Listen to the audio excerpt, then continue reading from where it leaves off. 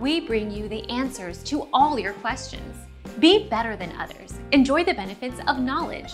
Accept the answers from us.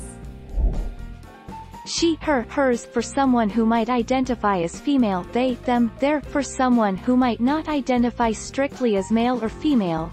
These pronouns are considered gender neutral, also used when referring to multiple people. Our mission is to provide accurate answers.